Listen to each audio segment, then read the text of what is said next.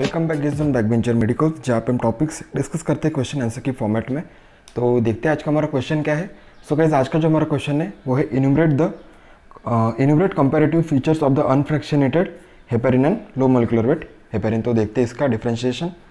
तो सबसे पहले हम यहाँ पे लिखेंगे अनफ्रैक्शनेटेड हेपेरिन और ये दूसरी साइड में लिखेंगे लो मॉलिक्यूलर वेट हेपेरिन। तो सबसे पहला डिफरेंशियल पॉइंट जो है वो है naturally found in the body. Unfractionated heparin जो है वो naturally found in the body and low molecular weight heparin जो है वो है सिंथेटिक।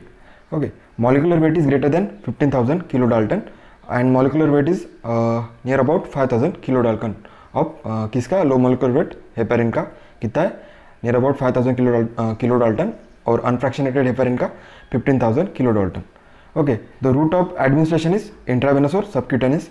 अनफ्रैक्शनेटेड हेपेरिन जो है हम इंट्रावेनस या फिर सबक्यूटेनियस रूट से दे सकते हैं और लो मॉलिक्यूलर वेट हेपेरिन जो है वो हम सबक्यूटेनियस रूट से ही दे सकते हैं। ओके, नेक्स्ट पॉइंट जो है वो है नैरो थेरेपेटिक्स इंडेक्स ड्रग और ये सेफ है क्योंकि ये नैरो थेरेपेटिक इंडेक्स ड्रग है। कौन सा? Unfractionated heparin. इसके लिए हमें मॉनिटरिंग लगती है और इसके लिए जो है मॉनिटरिंग नहीं लगती। नेक्स्ट पॉइंट जो है prolong activated partial thromboplastin time. ये एक्टिवेटेड थ्रोम्बोप्लास्टिन टाइम जो है एक्टिवेटेड पार्शियल थ्रोम्बोप्लास्टिन टाइम जो है वो बढ़ता है किसकी वजह से? अनफ्रैक्शनेटेड हेपेरिन की वजह से। और activated partial thromboplastin time is not alter in low molecular weight heparin. Next point जो है elimination degraded by हेपेरिनेस enzyme. Unfractionated heparin जो है वो हेपेरिनेस एंजाइम से डिग्रेड होता है और ये जो है लो मॉलिक्यूलर वेट अनचेंज रहता है और यूरिन में एलिमिनेट किया जाता है। ओके, यूरिन से जो है हम इसे एक्सक्रीट करते हैं। नेक्स्ट पॉइंट जो है सेफ इन किडनी फेलियर। जो अनफ्रैक्शनेटेड हेपेरिन जो है वो है safe in kidney failure, contraindicated in renal failure. कौन सा? Low molecular weight heparin.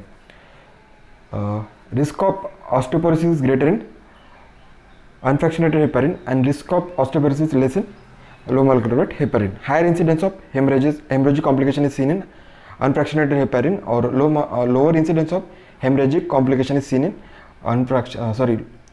Lower molecular weight heparin. तो ये हो गया हमारा differentiation between unfractionated heparin and low molecular weight heparin.